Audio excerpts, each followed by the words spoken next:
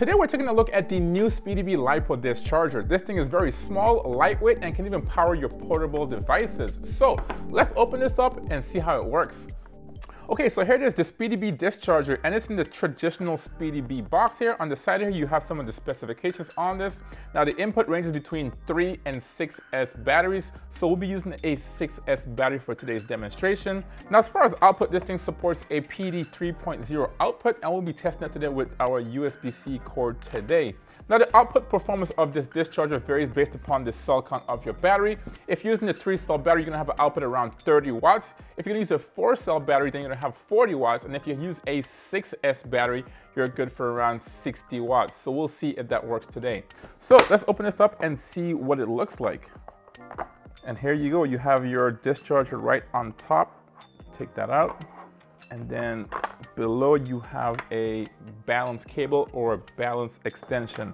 And that's it, pretty simple, no manuals, no QR codes, nothing. So let's take a look at this charger right here. Pretty simple interface, square, all black. You have 2 buttons on here. You have a power button, and then you have this, I guess, a gear or a menu button on here. At the bottom, you have your XT60 connector, good from 3 to 6S, and it says input on here, so that's pretty cool. And on the side here, you have your balance port. We'll be using this extension here. In fact, let's just plug it in and see how it fits. All right, pretty nice. And we're gonna use this because most of our battery extension or balance leads are very, very short. So this is a really cool touch that they included in here.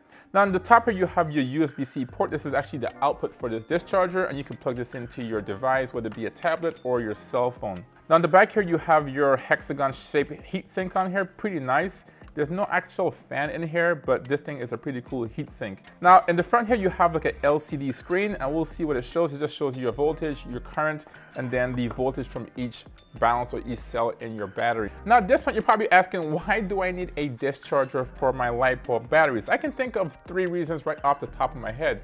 Now the first reason is if you want to put your battery into the most stable stage. Say for example, you're done with the season of flying and you want to put your battery into storage phase, or maybe you're going to be traveling, you want to put your battery into the most stable phase, then you might want to put your battery into, say, 3.8 volts. Now the next reason why you might want to have a discharger is in case your battery is damaged. Say for example, this thing is totally dead, or say you have a damaged cell. Instead of just throwing this thing into the trash can, which is very volatile, then you might want to deplete the voltage from this battery completely.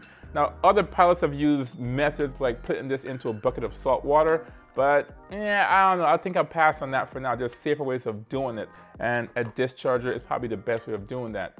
Now, the third reason why you might want to have a discharger is because maybe you have an older charger, maybe without a discharge or storage function. In this case, you might want to have a device that can put your battery into storage or into a discharge phase. So this will provide that, and we'll see if it works today. So let's use our 6S battery here today. This will give us the most output, 60 watts of power. We're just gonna plug it in and see what it looks like. And there you go, you get a nice little design on startup. And it says 25.2 volts, which makes sense. This is a 6S battery. And I can just plug this balance lead in here as well. And that will give me more information. So I can just hit this gear wheel right here, and that shows me the voltage per cell. Cell 1, 4.18, 4.2, 4.18, 4.2, and so on. 6 cells, and this battery here is fully charged. Now, this is pretty cool. To start your discharge, you can just hit this button right here. That's your voltage, and here's your output. It shows 0. Now, if you want to set your minimum voltage on your battery, you can just press and hold this gear wheel. And now it says 3.8 and it's flashing. You can increase that if you want to, or you can decrease this if you want to as well, depending on what voltage you want to have this battery at. So in this case, we do want to have it at 3.8 volts. So we're going to select that and then long press. And there we go. Back to here, 25.2 volts. So let's see if this thing here works. We're just going to plug this into the USB-C port. And I have my iPad right here. Apologize for the flashing. Let's see if I can change the flashing here for you guys. That's kind of annoying. That looks good. All right, so this is all set up. Okay, so let's plug this into the actual iPad and see what it says. We're gonna go to the voltage here. It's showing 0.1, actually 0 here. Let's just plug it in and see what it says for the voltage. It's actually charging. And this actually is supplying 15 volts to my iPad right here, which is pretty cool. and I can click over and see the actual amperage. So 2 amps, and it varies obviously based upon if I have the screen on or off, which makes sense. There it is, it goes up because it's drawing more electricity or more current. There you go, 25.3 volts in the battery. And let's see what the cell says, 4.1, 4.1, 4.1. It's all consistent.